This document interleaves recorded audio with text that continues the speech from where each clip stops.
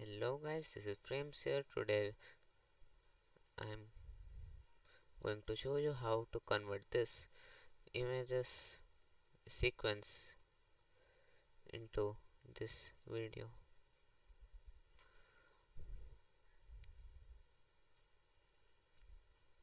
So yeah guys, let's get started from scratch without wasting any time. We are going to use opencv for that, and to get the images into Python we are going to use OS module. Now if we define the path of the image sequence as path,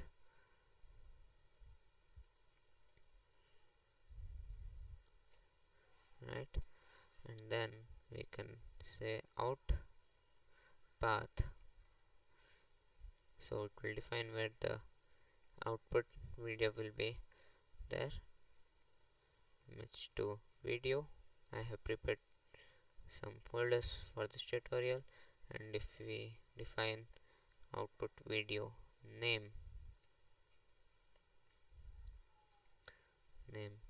so the name of the output video I will set it to feeding cube 2.mp4, right, and now we can define the output video full path equals to out path plus out video name, right, and we have to create a list of all the images in the sequence. To do that we can do pre-images as a new variable, right. We can say that os.list dir path. If we print the pre-images,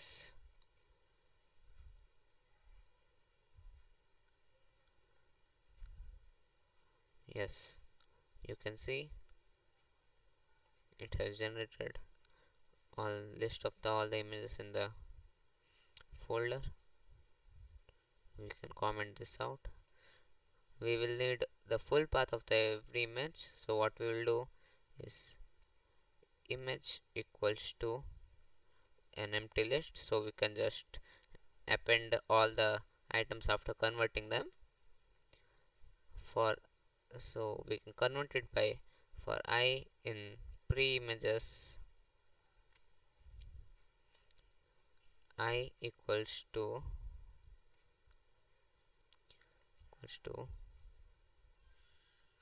path plus I, right. If we print that,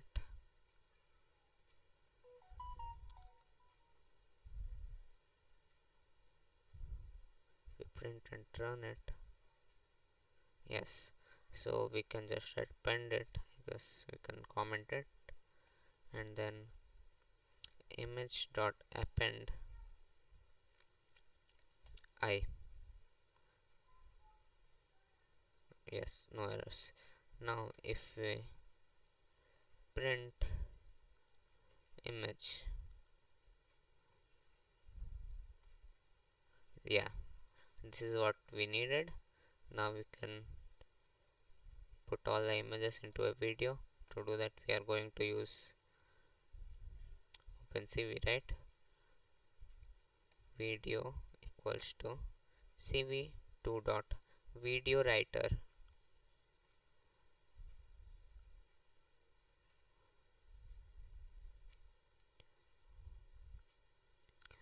so the video writer function takes in output video name,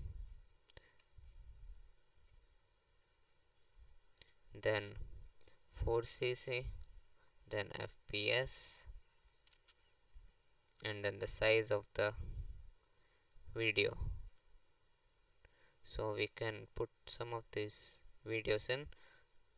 for the output video name, we can put output video full path, and then 4cc. The 4cc is the encoding algorithm which we define to use as to use to convert the images.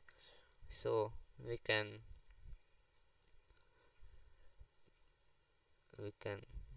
yeah, define it as here cv2 dot video writer 4cc. There is a function for that, and we can cross that out, and I'm going to use mp4v, so it generates .mp4 file extension. Then we can here cv2 4cc, right? And then for the fps I'm choosing 24, and then the size we can say frame equals to cv2 dot imread and image 0. In my image sequence all the images have the same size, so it is convenient for me if you write it like this, frame dot shape. Let's comment this out so it doesn't generate any errors, and then print the size. Let's see. So yes, it creates it gets the size of the image, so it looks like I have an image of height of 180 pixels, the width of 1920, and 3 channels. We don't really need the channels. We can convert this into list, so it is convenient for us, and then delete the last element, size, and then 2, right? And then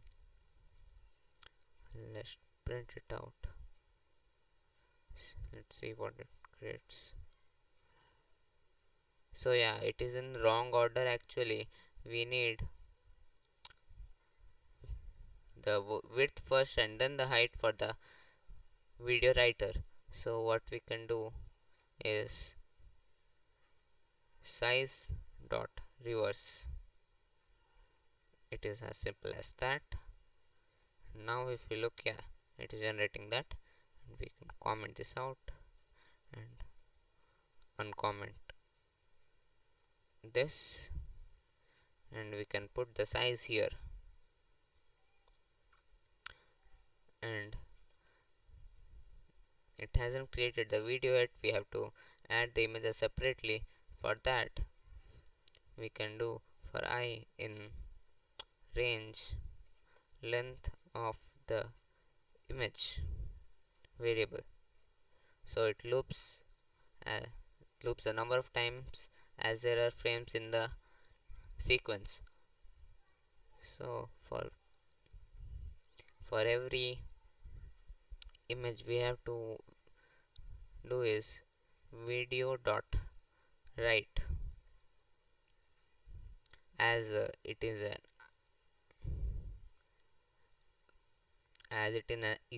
an ID of the list of the image list.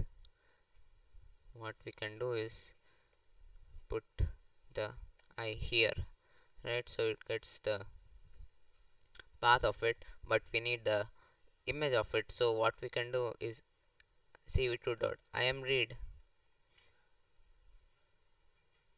put it here. So yeah, and it has now created the video. And now to output the video we can do is video dot release. So yeah, it is the name with the video. Now if we run it,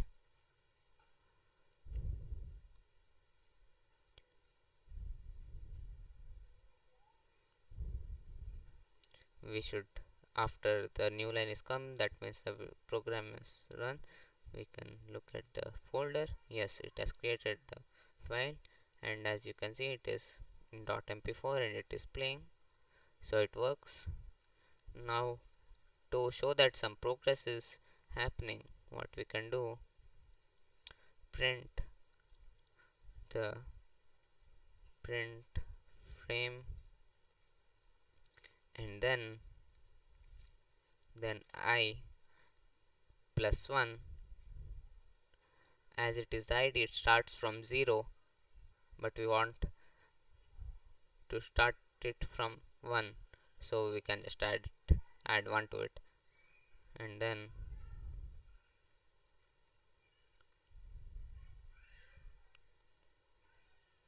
we can like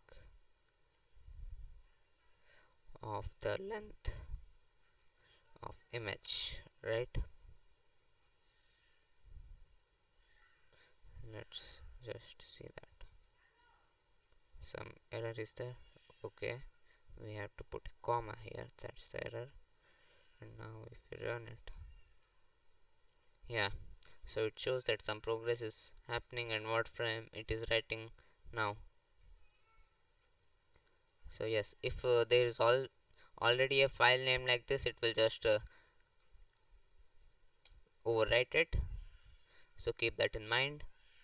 And now if we after it has outputted the video, if we print that outputted video 2 and then comma out path, now if we run it, so yeah, let's see, yeah, it has outputted to f class, it shows us, yeah, it works. So that's it for today guys. Thank you for watching. I hope I have helped you today. Enjoy the rest of your day.